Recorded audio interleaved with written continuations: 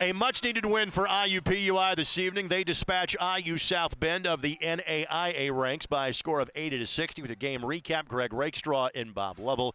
It's been kind of a two-man game in terms of offense for IUPUI, and Marcus Burk and Jalen Minette. They were both solid this evening, but it was Burk that carried most of the freight from three-point range early. Well, you know, typical Marcus Burk evening. I mean, he scores in a variety of ways. We mentioned the catch and shoot. He's really strong at that. So you got to find him.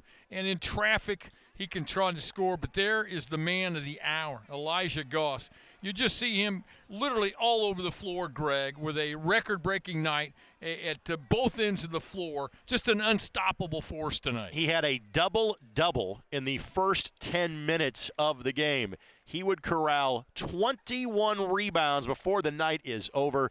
It is the first player in the last 26 years to have 20 rebounds in a game for IUPUI, and the first to do it in the Division I era. Of those stats for IUPUI, the rebound numbers impressive, but for a team that really struggled from the line, 14-19 was good to see, too. Oh, it's a big bonus for them tonight, 14-19, and they showed a lot more confidence there.